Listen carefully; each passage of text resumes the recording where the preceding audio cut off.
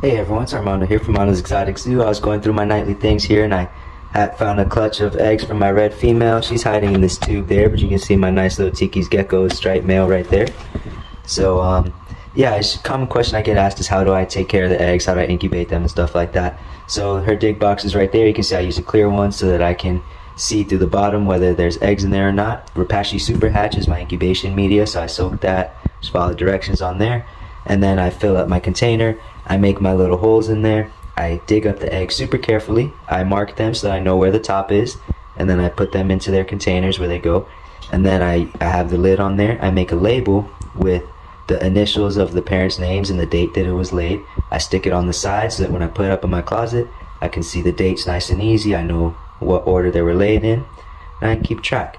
Like, comment, subscribe, and follow along for more.